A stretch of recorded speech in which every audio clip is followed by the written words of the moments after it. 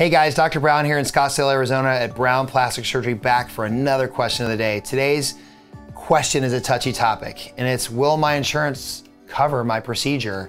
This is always a tough conversation for me to have, but it really boils down to one fact. What the insurance is looking at is it medically necessary? Now, I did another YouTube video that's really in depth about weight loss surgery, and so you can go reference that. We'll put it up here and you can go check it out.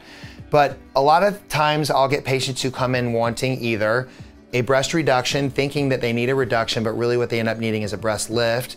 Might want a scar revision or a mole removed, or sometimes they have diastasis, the separation of the muscles in the tummy, and they really want that to get covered by insurance. And to be honest with you, insurance just doesn't cover that stuff.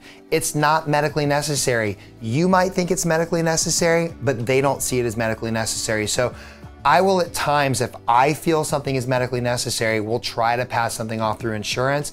But most of the time, this boils down to one simple question. Is this a medically necessary operation?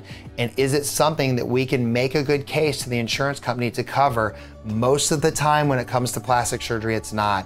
Sometimes in the case of breast reduction, they will do that. I've not yet had a diastasis repair covered by insurance because while you may have separation of the muscles and it might cause you some discomfort, they just don't see it as medically necessary because it's not impacting your day-to-day life. Now, if it was something bigger where it became an actual hernia, well, then that might be covered. But that's a good question, and I'm glad you answered it because it's always a difficult topic between a patient and a plastic surgeon.